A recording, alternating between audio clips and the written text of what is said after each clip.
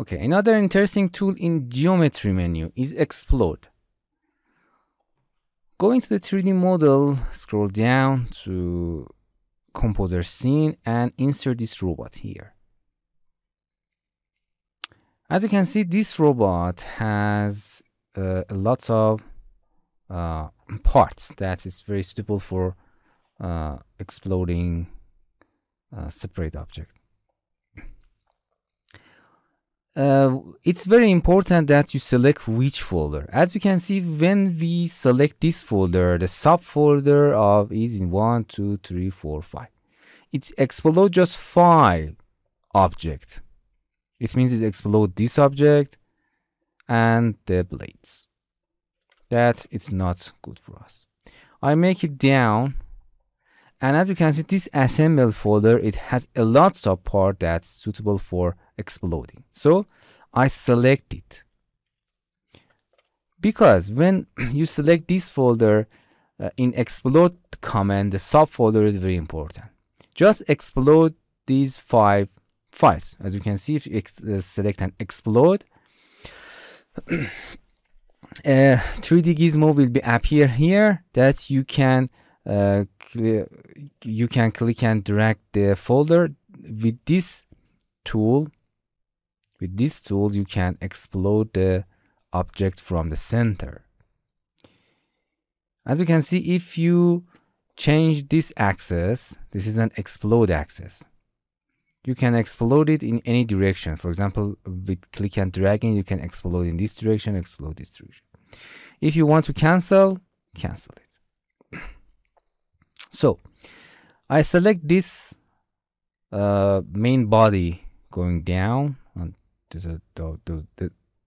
the blades is above of that, and I want to explode that. Select it. You can click on this to disappear that gizmo for better understanding. Select the geometry and explode. This handle is the pivot of the explode. I want to explode from this point to above. So bring the pivot down, and with click and drag this handle, as you can see, you can explode all the objects, and it's interesting. If you want to explode down, you can bring it back, click and drag this direction. Okay. So, or you can explode in any direction. As you can see, you can explode in this direction or this direction. The better direction is in a z-axis. And you can add animation if you want. I will explain the animation in a separate lesson, but you can add it. If you like it, you can tick OK.